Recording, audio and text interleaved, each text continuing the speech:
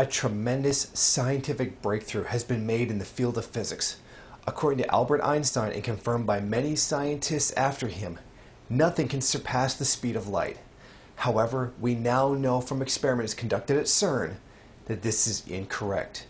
The people working at CERN have discovered that neutrinos can in fact surpass the speed of light. Neutrinos sent through the ground from CERN towards Gran Sasso Laboratory 732 kilometers away seem to show up a tiny fraction of a second early. The team prepares a beam of just one type, muon neutrinos, sending them from CERN to an underground laboratory at San Grasso in Italy to see how many show up as a different type, tau neutrinos.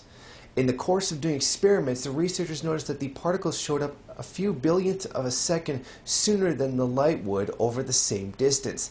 The team measured the travel times of neutrino bunches some 15,000 times and have reached a level of statistical significance that in scientific circles would count as a formal discovery. This is an absolutely fantastic breakthrough that will challenge and make necessary to rewrite everything we've learned about physics for the last century. If this can be proven without a shadow of a doubt, it will send the entire scientific world into debate. This is an amazing time to be alive in science. On a personal note, I'd like to share this information with the anti-atheist community. Sometimes those against atheism say that without the belief in God, there is no sense of awe and wonder. This sense of awe and wonder can be found right here in science.